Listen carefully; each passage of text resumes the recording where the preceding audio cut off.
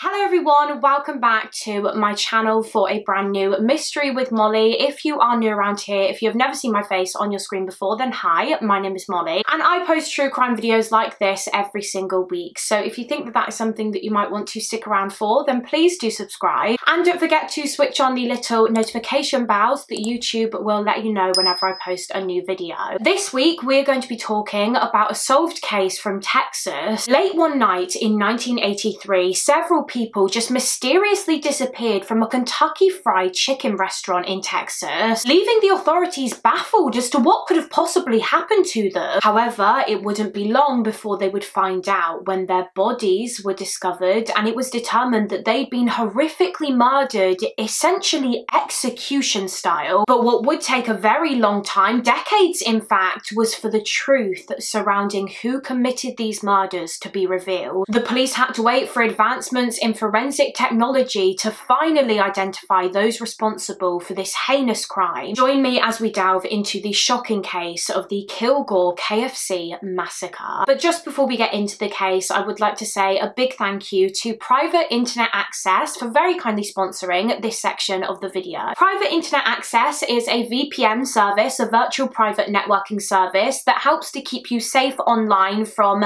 hackers and those who may be looking to exploit your private information. And they basically do this by hiding your IP address and safeguarding your internet connection through an encrypted tunnel. For me, using a VPN is super important, particularly when I'm out and about and I'm trying to use public Wi-Fi, because you just don't know who else is connected to the same Wi-Fi network and could be trying to steal your personal information like your passwords. A VPN works by making it appear as though you are operating from another country, and there are so many benefits to this besides just keeping your online identity protected, such as being able to access content from all over the world. I personally use private internet access all the time to check out different countries' Netflix libraries, because obviously they would have different movies and TV shows to watch compared to the UK Netflix. All you have to do is use the VPN to change your location and then you can access it, and oh my god, it is a game changer. You can also access YouTube videos that aren't available where you are. You can use it to access different Disney Plus libraries and Amazon Prime. In addition to that, I use private internet access so much when I'm working, when I'm researching for these videos. In fact, I used it whilst I was researching this case because this case is based in the US, and that meant that a lot of the online articles were not available for me to read in my region. But I just changed my location to the US and hey presto, I could access them. So I guess you technically have private internet access to thank for this video. Private internet access is available to use on all platforms, including Windows, macOS, iOS, Android, Linux, and more. And what's so great about them is that they allow you to protect an unlimited number of devices. So you can essentially protect your entire household with just one subscription. They are very kindly offering my lovely viewers an incredible discount of 83% off, making it just $2.03 a month. And you'll also get 4 months for free on top of that. And they also have a 30-day money-back guarantee too. So the link to receive that offer will be at the top line of the description box. I highly recommend that you guys take advantage of it because, I mean, $2 a month is nothing, is it, to protect your online data? Thank you so much once again to Private Internet Access for sponsoring this video and supporting the channel. Thank you to all of you guys watching for always showing your support to the sponsors on this channel. And now let's just get into the case. But just before we continue, please listen carefully to the following. This video contains heavy themes such as rape and sexual assault. Viewer discretion is advised. So for this week's case, we are going back more than 4 decades now to the fall of 1983 in Kilgore, which is a city located in Gregg and Rusk counties in the state of Texas in the US. Described as being the kind of area where everyone knew everyone, Kilgore was a relatively small city back in the early 80s, a very friendly and wholesome place to live, really not the kind of place where you would expect such a horrific crime like this to take place. The date was the 23rd of September 1983. It was a Friday, so the end of the working week, and that Friday evening was a busy one in the Kentucky Fried Chicken restaurant in Kilgore because the local high school were having this big football game which so many people attended, and so yeah, naturally that meant that there were a lot of customers coming in and out of the KFC. And working that evening doing the closing shift were 3 employees, Mary Tyler, Opie Hughes and and Joey Johnson. So let's talk a little bit more about them, starting with Mary Tyler. So Mary Tyler was a 37-year-old woman. I believe she was the assistant manager of the Kilgore KFC, and she was a mother of 3. She had 3 kids from a previous relationship. However, that relationship broke down, and she was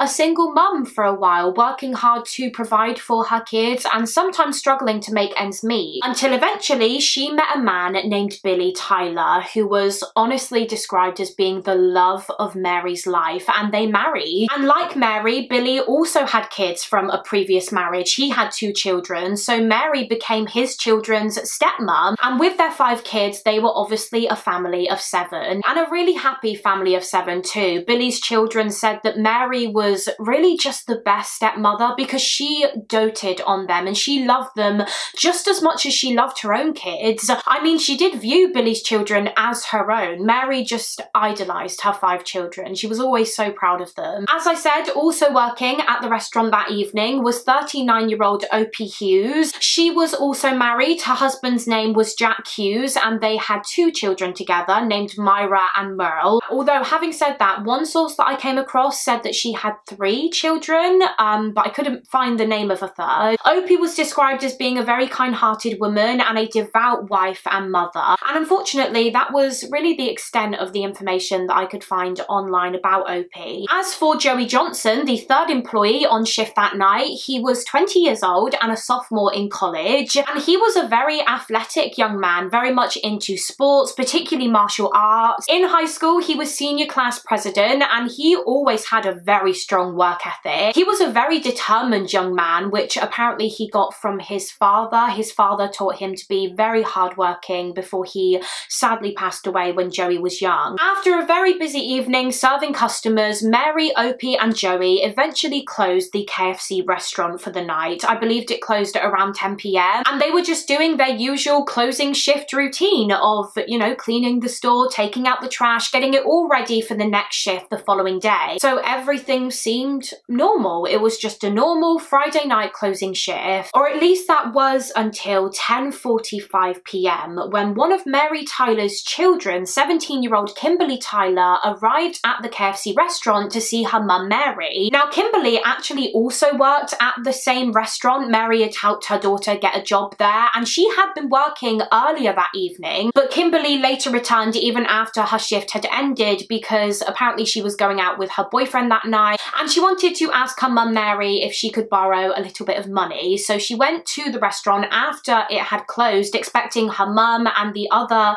employees to be there cleaning up. However, when Kimberly got there, the front door to the restaurant was locked, and when Kimberly peered in through the window, oddly, she couldn't see anyone inside, and so she walked around to the back of the store and found that the back door was open, and when she walked inside, she again found that no one was there.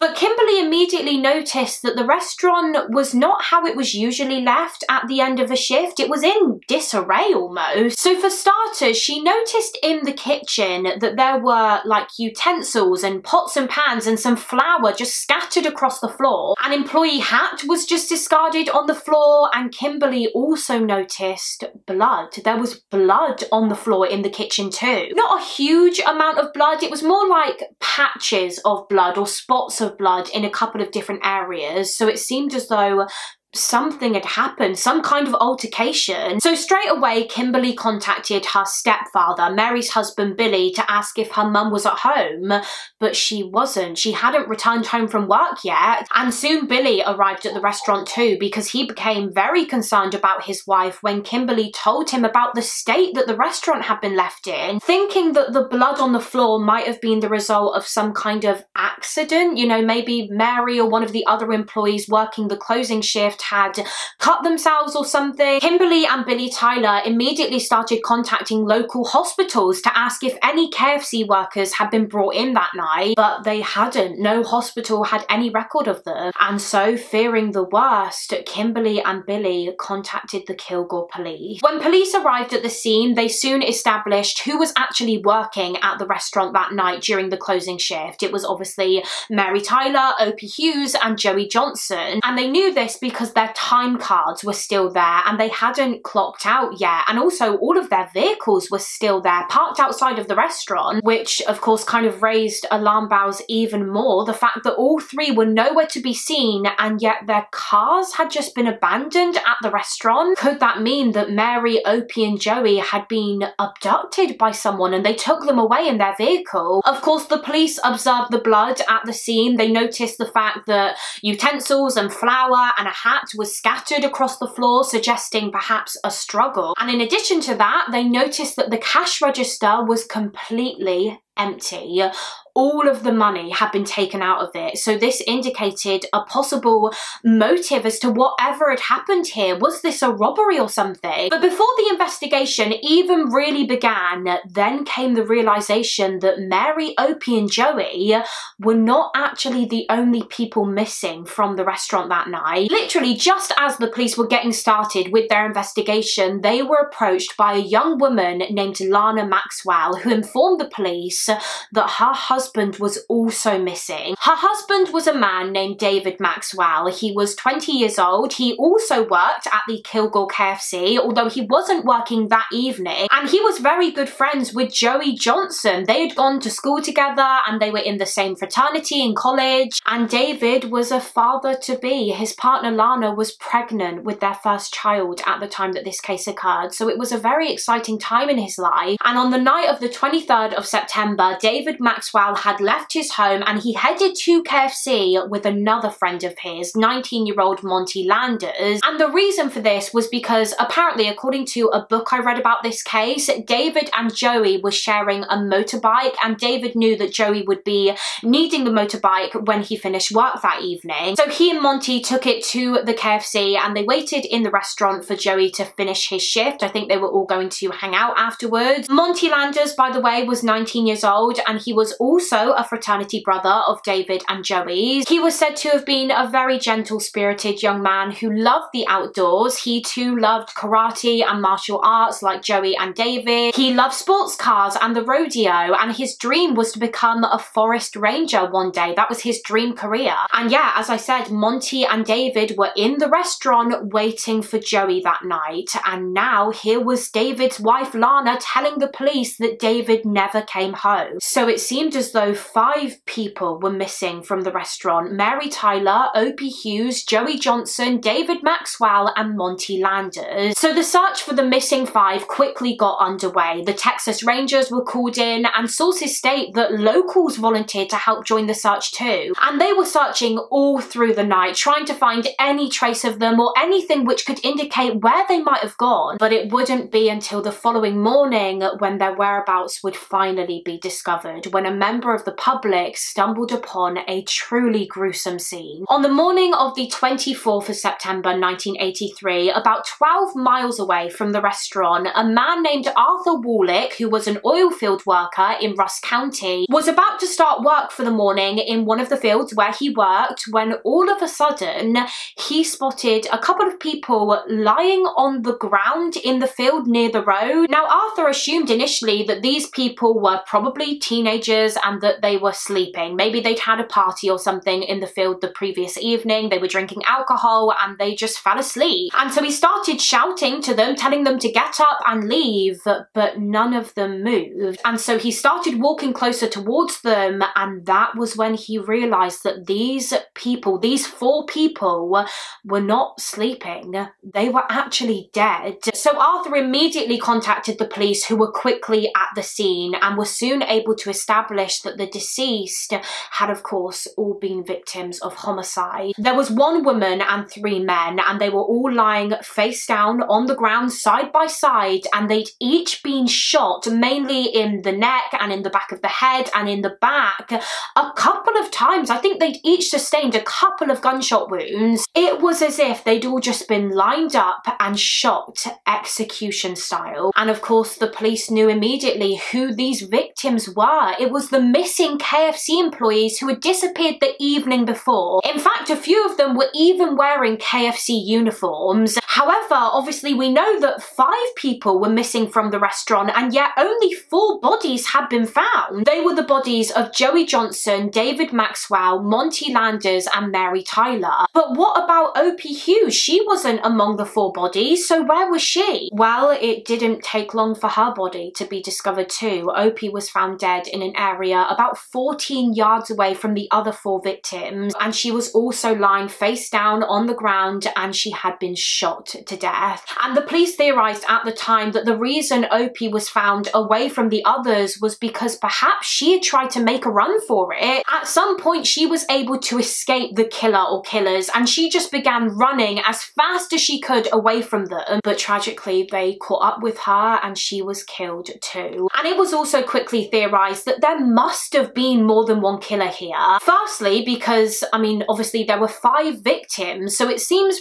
pretty unlikely that just one person would have been able to overpower all of them and carry out this crime alone. But secondly, because the bullets that had killed the victims were established to have been shot from at least 2 different guns, possibly even 3 guns, but definitely at least 2. So that also indicated that there was more than one person responsible. So following the discovery of the bodies, the police began the search for evidence, which obviously started with the restaurant where the 5 victims had been abducted from. Now, some sources state that the Kilgore police made the huge mistake in the very beginning of this case of not securing the crime scene properly, the restaurant, for like a whole day, which, you know, could have meant that a load of the evidence that was in the restaurant may have been destroyed. But they eventually dusted the scene for fingerprints. They collected this KFC tape box. It was like a little cardboard box which the cash register tape was kept in, and the police noticed that it had blood spatter on, and as well as that they also collected this napkin which also had blood on it. But of course what you've got to remember is that this was 1983 and DNA and forensic science was in its infancy. It was barely a thing yet. So although they had this blood evidence, there wasn't really anything that they could do with it at the time which could bring them any closer to catching the murderers. But there was something else that was found in terms of evidence. It wasn't found in the restaurant, but stuck in the waistband of Joey Johnson's jeans, the police discovered a fingernail. This like torn off fingernail which hadn't come from him. It wasn't one of his fingernails because none of his were torn. So the police started thinking that maybe this torn off fingernail belonged to one of the killers and that it had perhaps come off during a struggle. As I understand it, Joey Johnson had sustained the most gunshot wounds out of all of the victims, which suggested to the police that maybe he was the one who was trying to put up most of a fight. Who knows, maybe he tried to like wrestle the gun off one of the attackers or something, and during this struggle he tore off one of their fingernails and it got caught in his waistband. So yeah, this fingernail was also collected as evidence in the hopes that maybe the police would later be able to compare it against any future suspects. And it wasn't long actually before the police had their first suspect in the case. It was a man named James Earl Mankins Jr. And interestingly, James Mankins Sr., his father, was actually a former state representative. In this case, father and son could not be more different, because whilst James Mankins Sr. was a very respected individual with a very good high-up job, his son was, well, the opposite really. He was known to the police. He'd been in trouble with the law many times before. I believe mainly for drug-related offences. He was a drug dealer, and apparently he could be quite a violent individual, or at least he would go around threatening violence. Sources state that he would sometimes just go around threatening people. And according to reports, the police actually discovered that following the KFC massacre, as this case became known in the media, James Mankins Jr. had actually been going around and he'd been saying things to people like, "Don't cross me or you'll end up like the Kentucky Five," almost like he was insinuating that he was the killer. So the police asked James Mankins to come down to the police station to be interviewed about the murders. This was on the 1st of October 1983, so about a week or so after the crime. The detectives asked James if he had any involvement in the killings, to which he said no, he denied having any part in them. However, it was during his interview when the police did notice that on James's right hand, his fingernail on his middle finger was missing. The tip of his fingernail was missing.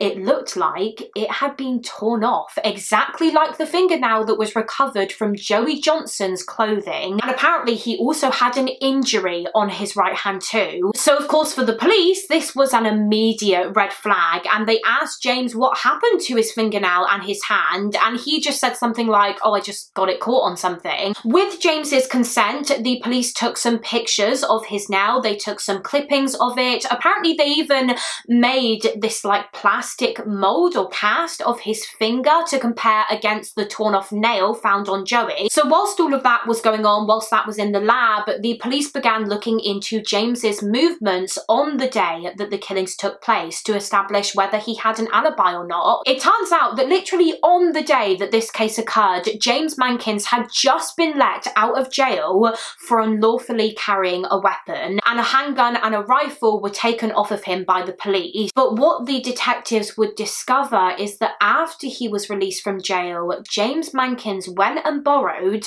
another gun from an acquaintance of his, and the gun that he borrowed on the day of the murders was a .38 caliber pistol, the same type of gun as one of the murder weapons that was used to shoot the 5 victims. And he returned this gun to his acquaintance just the day after the crime.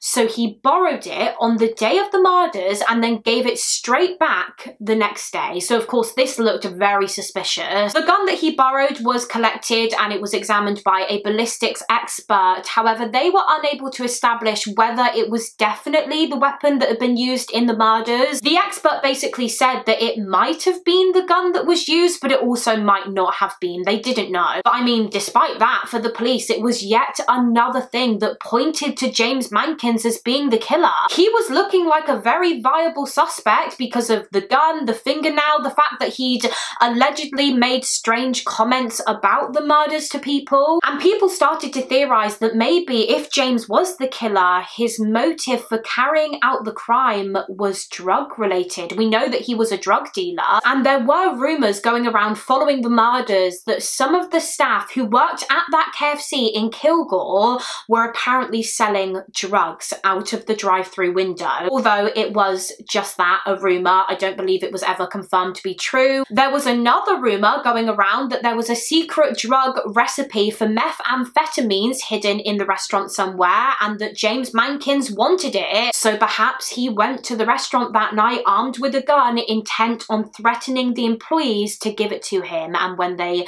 didn't or when they couldn't, he decided to kill them. But the drugs theory wasn't the only one surrounding the motive in this case. One of the main theories was that this was a robbery gone wrong. We know that all of the money was taken from the cash register, so perhaps whoever killed the 5 victims broke into the restaurant that night with just the intent to rob the place, but maybe they panicked. Maybe the victims saw the robbers' faces and so they decided to murder them so that they wouldn't be able to identify them to the police later. And there was a witness who seemed to be able to back up this theory. You see, a woman came forward to the police claiming that she had been in the KFC restaurant earlier in the evening on the 23rd of September, so not long before the murders occurred, and she claimed that while she was in there, she overheard one of the female employees talking to someone on the phone about how there was roughly $2,000 in the till, in the cash register, which still needed to be taken to the bank. Now, some sources state that the female employee on the phone was Mary Tyler's daughter, Kimberly. As we know, she also worked at that KFC with her mum, and she had been working earlier that night, so it's stated that she was speaking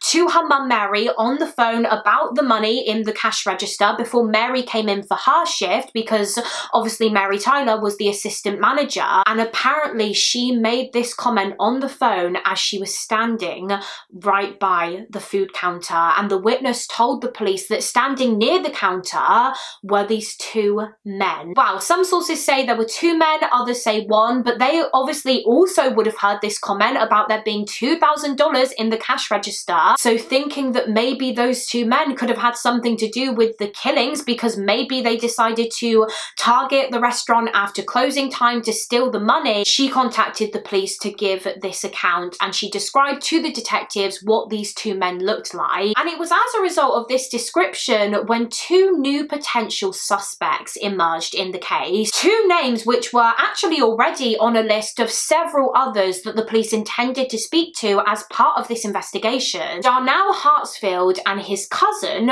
Romeo Pinkerton. These men became of interest in the investigation because they matched the description of the men seen in the restaurant having overheard this phone call, and because they too were known to the police. They were known criminals, and in fact, at the time that all of this was going on, the police were looking for Darnell Hartsfield. He was a wanted man, and they had a warrant out for his arrest because just a couple of days after the KFC killings, he and a friend of his had carried out an armed robbery at a grocery store in the city of Tyler in Texas, which is only about 25 miles away from Kilgore. And the way that this crime was carried out seemed very similar to the KFC killings because Darnell and his accomplice targeted the store right at closing time when it was quiet and dark outside, just like in this case. They took all of the money from the cash registers, and Darnell threatened the employee of the grocery store with a .38 caliber pistol. Again, just like one of the weapons that was used to shoot Mary, Opie, Joey, David and Monty. So the police were very keen to speak to these two cousins, Darnell and Romeo, so they began trying to locate them, and they found Romeo Pinkerton first. They brought him in for questioning and asked him where he was on the night that the KFC murders occurred, to which he replied saying,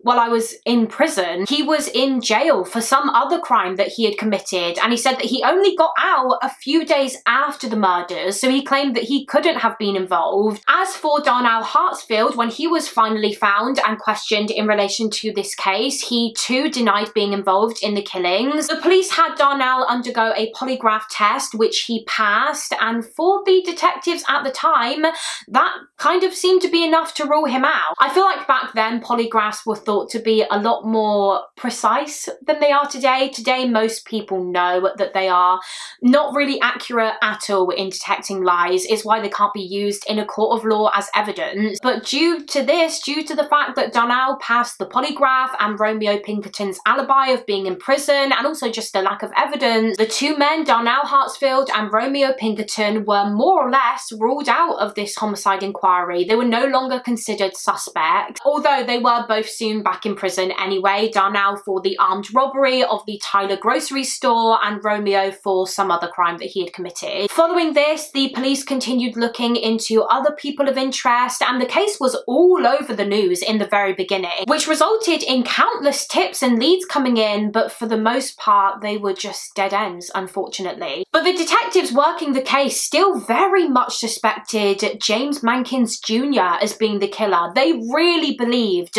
that he was the one responsible, but they just didn't have the solid evidence to prove it. I mean, they had the fingernail evidence, but the issue with this appeared to be that different experts seemed to have different opinions. According to the book that I read about this case, some experts would look at the torn fingernail that had been found on Joey Johnson and they would compare it to James Mankins' nails or the plastic cast that had been previously made of his fingernail, and they would say, yep, that is a match. That nail had to have come from him. Whereas other experts would disagree and they didn't think that it looked like a match. And obviously this was before the time when DNA technology could tell you whether it was a definitive match. So yeah, although the police really suspected him, there was nowhere near enough evidence to be able to charge him and take him to trial. And so sadly, over the years, the case of the Kilgore KFC Massacre remained unsolved and it went cold. And there was no justice for the 5 victims who lost their lives that night in such a brutal way, and no closure for their families. Over the years, the victims' families continuously tried to get the case reopened, and around the 10-year anniversary, so in September of 1993, it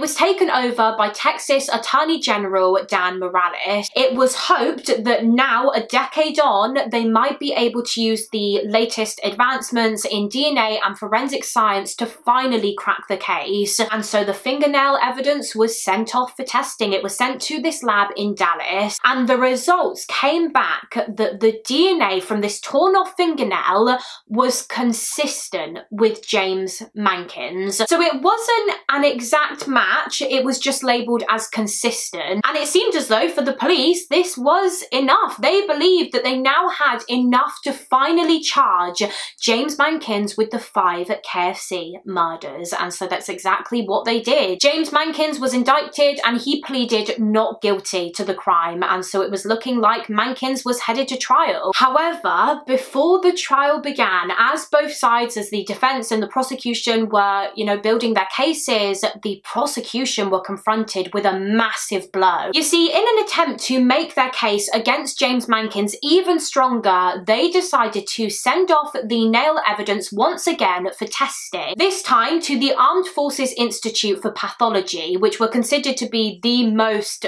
state-of-the-art crime lab who could carry out more sophisticated and reliable DNA tests, I suppose. The prosecution hoped that they would send the fingernail off to them and get a more definitive match to James Mankin, so that there would be no doubt in the jury's minds that he was the murderer. However, this majorly backfired, because upon conducting these tests, the DNA analysts revealed that James Mankin's fingernail was not a match. It was 100% not James Mankin's fingernail that had been found in Joey Johnson's waistband. So as you can imagine, this practically made the prosecution's case against James Mankins crumble. The fingernail was really the only solid evidence they had linking him to the crime, and now they didn't even have that. James Mankins was innocent of this crime anyway, and so the charges against him were dropped before the trial even began, and he was released. I have a quote here from James Mankins Jr. after the charges were dropped. He said, "100% I'm innocent and I resent even the question. The worst part was the 6 months in jail over there, thinking about being put to death for something I didn't do. And more than likely, if it weren't for that DNA, I would have been on death row." So that was that. Mankins was not the killer, and the police were, I guess, right back where they started. If Mankins wasn't guilty of this massacre, then who was? Who were the murderers? Although, having said that, despite the lack of evidence against him, people still wholeheartedly believed that Mankins was responsible. In fact, there were rumours going around that his father, State Representative James Mankins Sr., was part of this big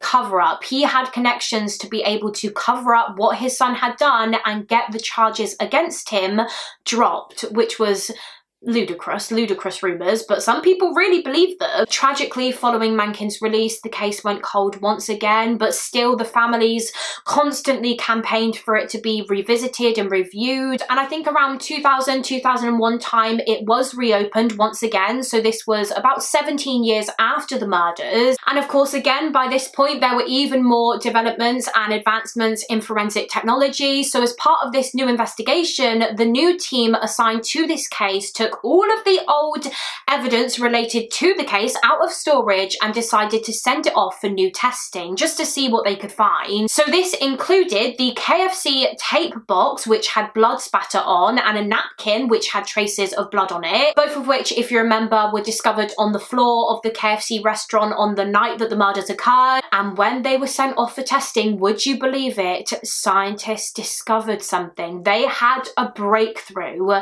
because a match was found. They found a match to the blood from the KFC tape box on the CODIS database, and it was to Darnell Hartsfield. But the DNA breakthroughs didn't end there. When the napkin was sent off for testing, the blood from that was found to have been a match to none other than Hartfield's cousin, Romeo Pinkerton. Darnell Hartsfield and Romeo Pinkerton, the men who were considered suspects in the case pretty much right in the very beginning, but were more or less ruled out, mainly because it seemed as though Romeo Pinkerton had an alibi for that night. If you recall from earlier, he told the police in the original investigation that he couldn't have been the killer because he was still in prison on the night that the KFC massacre took place. It wasn't until a few days later when he was actually released. But as it would turn out, that was a lie. Romeo had lied. He'd actually been released a few days before the murders, not a few days after.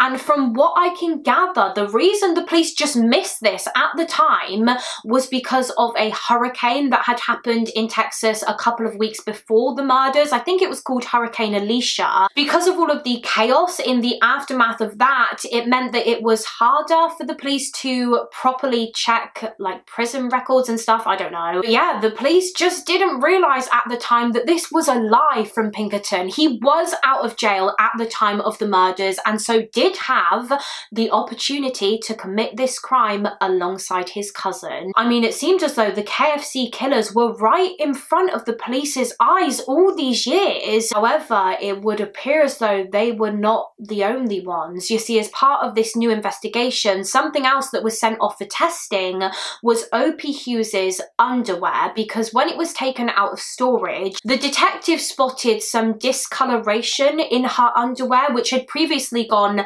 unnoticed by the original detectives back in 1983. And when this was tested, it was found that this discoloration was semen which did not match Opie's husband, indicating that Opie had tragically been raped on the night that she was killed, which now made a lot more sense to the police as to why she was found in an area away from the other 4 victims. I mentioned earlier that initially it was theorized that the reason why Opie's body was in another spot, like 14 yards away, was because she had tried to make a run for it, but now they believed that that probably wasn't the case. They believed that she was probably singled out and taken to this area where she was sexually assaulted before she was shot to death. But would you believe it? The semen found in Opie's underwear was not a match to either Darnell Hartsfield or Romeo Pinkerton. So there must have been a third killer. Darnell and Romeo must have had another accomplice. The DNA profile of the third attacker was compared to James Mankin's, just in case he really was involved, but of course it didn't match, confirming once and for all that he wasn't. They also searched the CODIS database, again no matches, and they tested the DNA against about 180 men that they thought could have potentially been involved, but nothing. But despite not having the third match, the police didn't want to wait any longer to apprehend and prosecute Hartsfield and Pinkerton. The families of the victims had already been waiting so many years for justice. They couldn't wait much longer. And so in November of 2005, the cousins were both arrested